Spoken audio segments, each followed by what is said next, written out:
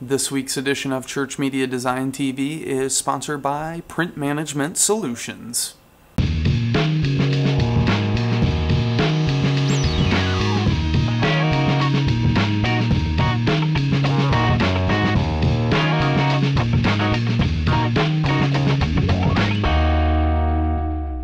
Welcome to another edition of Church Media Design TV, tips, tricks, and how-to for you, the church media designer. I'm your host, Brad Zimmerman, and as you can see, things are a little bit different today. I don't have any bobbleheads, no gimmicks per se, but we are going to be talking about design, giving you some awesome resources, some inspiration, and we're going to be talking about After Effects and some custom shapes that have been masked and the whole 9 yards. So, the first thing I want to talk about is the film festival. Before we move on, I got to talk about this. Voting began for the film festival just over a week ago. You can head over to ChurchMediaDesign.tv/contest to find links to all of the contestants, or you can go to the film festival category on the website and you'll see all of the different pages. There's over 250 videos submitted from over 5 countries. I think there were 6 or 7 or 8 countries around the world, so it was an international festival even, and some amazing work from small churches to mega churches and everything in between. We had some awesome entries. We narrowed them down to 5, and you'll see those on the website. We've had over just under 3,000 votes already logged, and I really want to encourage you guys to get out there and vote and make your vote count, because there's some awesome prizes for these winners. They're going to get, Pro Presenter, they're going to get tons of videos from Igniter, they're going to get Dadocs and Prayer Engine and Own the Mix, and I don't even know if I'm forgetting any, but Ticket to Echo Conference. So just amazing different prizes, and well-deserved for some of these people because they did some amazing work, and we want to encourage that in the church. So really want to push you guys to head over to ChurchMediaDesign.tv/contest to check that out. The other thing real quick that's been going on the website is recently I did, last week actually, we did an interview with Barton Damer, and this past week as well, we actually did a live show with Barton. So you can head over to the website and you'll see the live page for that, and we actually have an archive version there, so you can check that out, as well as head over to his website, alreadybeenchewed.tv. Check out that brand new website. You can get one of these new sweet t-shirts from the website there, and encourage him in the awesome work that he's doing. So make sure to check out alreadybeenchewed.tv and that live interview. It was actually really cool. We did like over an hour. James White from signalnoise.com stopped by, and we actually did kind of this power 2 hours where we did our show and then we passed it off to James and he did his hour live show. So it was just really cool. So make sure to check that out, as well as make sure to get out and vote. Make your vote count. Check out ChurchMediaDesign.tv/contest and make it count. As for me and there are no bobbleheads, so let's get into the rest of the show. Well, let's reach into the stockpile and grab you guys some great resources. And the first one, is from our friend over at signalnoise.com, James White, an amazing designer, and has this really cool retro futurism look where he does a lot of really cool retro rainbows and interesting colors. And he has a pretty staple design that he's been doing over the past year, and he actually did a tutorial on his website on how to create this. Now, it's cool to be able to copy/create what he's done, but the even cooler part is he pushes you beyond his tutorial. He says, it's one thing to recreate what I've done, but it's another thing to take these ideas and play with them. So throughout the tutorial, he says, hey, once you've done it with these shapes, try these other shapes. Or once you've used this blending mode, try other blending modes. Or once you've used these colors, try different colors. And so he just gives a lot of great tips and ideas, and I just think that's the best part of that article. So I really want you guys to check it out. So head over to signalnoise.com and check that out. Now the next one is from Design Reviver. Now Design Reviver is a great website. It's got tons of resources, and this actually is a listing of new patterns and actions and more patterns and resources for Photoshop. So you can check here, you can see that there's some great patterns in here, as well as you can see there's some really cool actions to do some cool vignette and make your pictures pop, as well as you can check out even more resources and stock grunge effects and the whole 9 yards. So that's some really great stuff over at Design Reviver. I want to encourage you guys to check those out. I think they'd be really handy for your everyday needs.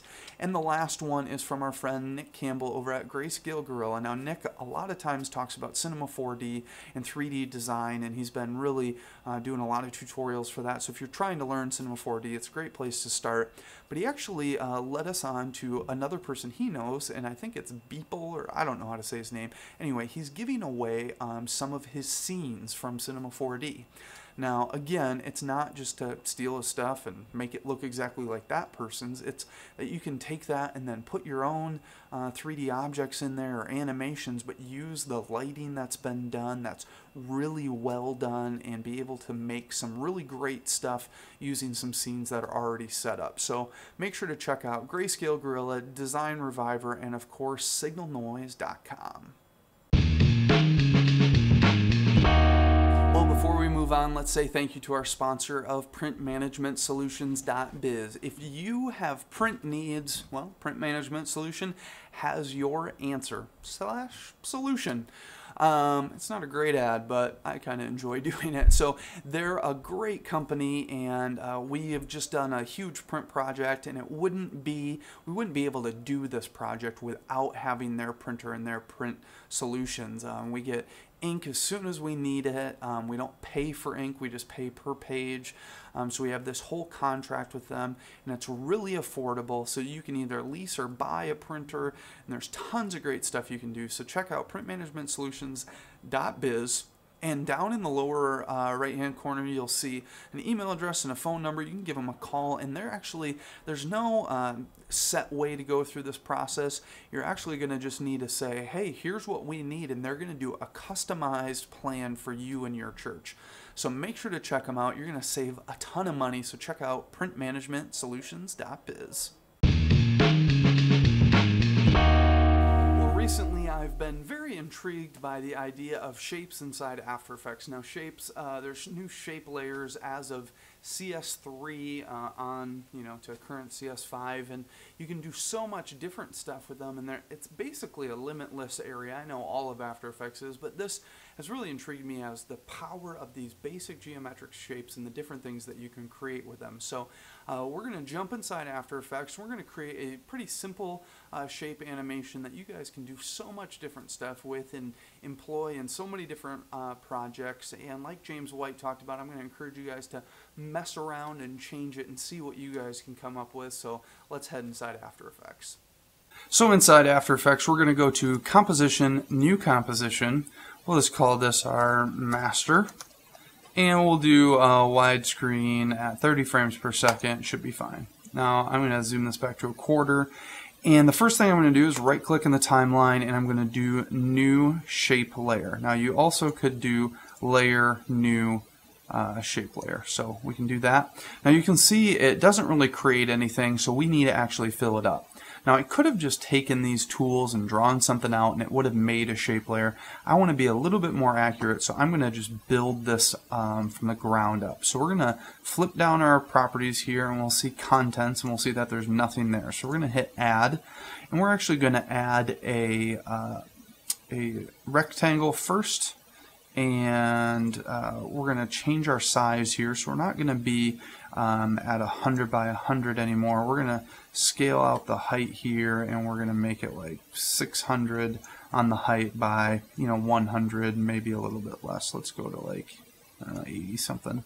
79, very accurate. Okay, so the next thing we're going to do is we're going to add a fill so we can actually see this. So now we have a fill in there, and it's red. I mean, we could change the color if we want to like, let's say white. So now we have a basic shape here. So now we're going to go in and we're going to add a repeater. Now this is something that's really cool. It automatically repeats your objects, and you can do some interesting things with it. So we're going to repeat this 8 times, and actually let's do like 5 times. And then we're going to space this out a little bit. So we're going to take our position and we're just going to space out our position a bit. So now you can see we have, interesting block here of shapes. And what I want to do is I want to actually make these rectangles mask out a circle. So what we're going to do next is we're going to add in an ellipse. So we'll add this ellipse in here, but you can see that it's inside this repeater. So we need to bring it outside the repeater, so there's only one of it. And then we're going to scale this up so that it is just a little under 600. And next we're going to actually do one other thing, and we actually need to use a merge paths. And so we're going to take this merge paths and we're going to put it before our ellipse. And it's going to merge everything before, and we're just going to say merge. So now all of these individual rectangles have been merged into one singular object that After Effects sees. So now we can add one more merge paths. And we're going to bring this one, we're going to put it below our ellipse, and we're going to remove this stroke and fill that it automatically made, and well, we'll actually keep this fill. Let's just make this red for right now. And this merge paths we're going to set to, instead of add, we're going to do exclude intersections. Maybe not, we'll do intersect. There we go, intersect. So now we're only seeing where these things intersect. So now if we take this rectangle and we take our position of our rectangle and just move it over, you can see that we get interesting little masked animation here. So this is pretty easy to do. So now we can take and we can make, so let's set this to -907.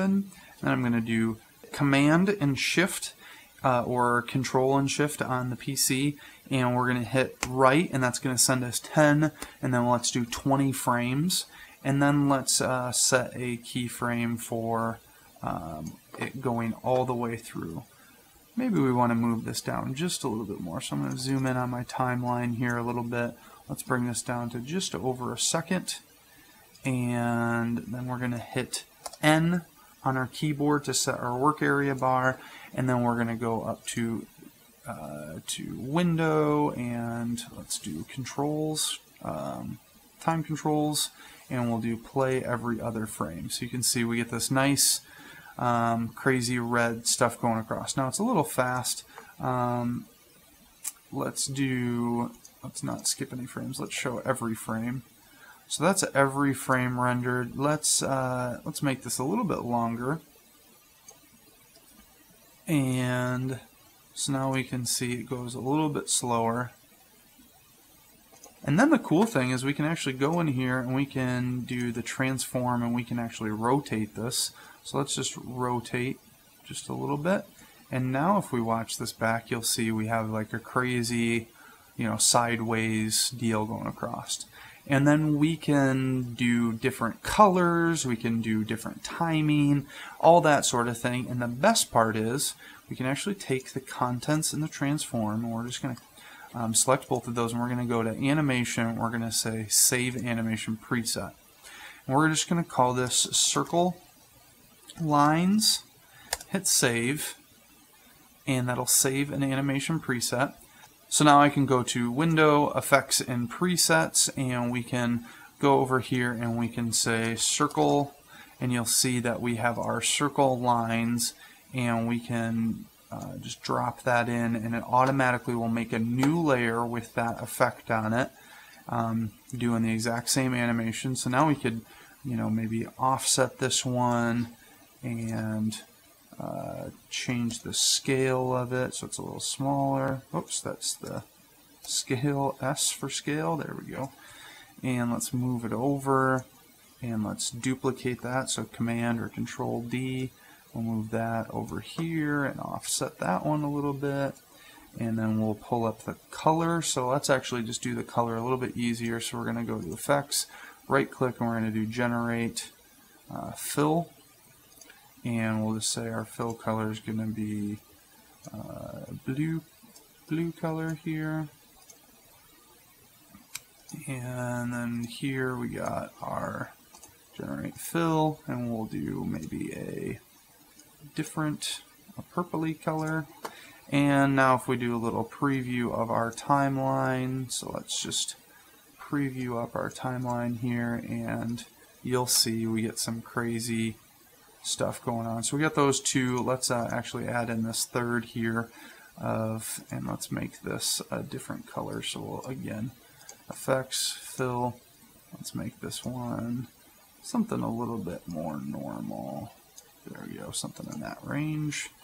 And now let's take a preview to this, and we can see our final animation. So we got some crazy different shapes going on, and you could do so much with this, so I encourage you guys to play around, try different things, and make sure to save those presets so your work can go a little faster for you next time. Well, this week's inspiration is a very interesting one. There's been a huge battle going on between Apple and Adobe about Flash. And Apple's big thing is we're all about HTML5, and some of you are like, what is HTML5 and why does Apple care about it so much? I really think it comes down to money, but this is all about inspiration, and Apple actually put together a pretty inspiring gallery of amazing HTML5 websites. So you can head over to apple.com/HTML5 and find this gallery. I'm not going to talk you through a bunch of websites. I'll just let you go explore. So check it out, and again, they're just flame wars. It's like Mac versus PC and every other battle, Burger King versus McDonald's and Adidas versus Reebok versus Nike. Like, there's a million reasons why each one is the correct one, and you guys might get all hot in your seats right now, but we don't want to talk about that. Let's just be inspired by some great websites and great design. So head over to apple.com/HTML5. Thanks for tuning in to another edition of Church Media Design TV. I want to encourage you guys yet again to head over to the website and vote in the contest. You can go to ChurchMediaDesign.tv/contest and do that there, as well as you guys can find out all sorts of great articles and inspiration and freebies. There's a ton of stuff that goes on in the website that doesn't happen just here on the show. There's so much more than just this on the website, so you guys can check all of that out there.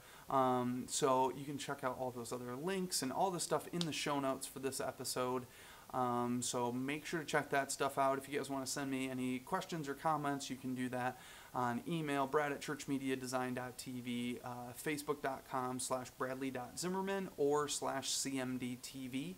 It's our fan page. You can find me on twitter.com/CMDTV, and those are the best ways to get in touch with me. So you guys can do that, and again, I guess it's just me today, so we'll see you later.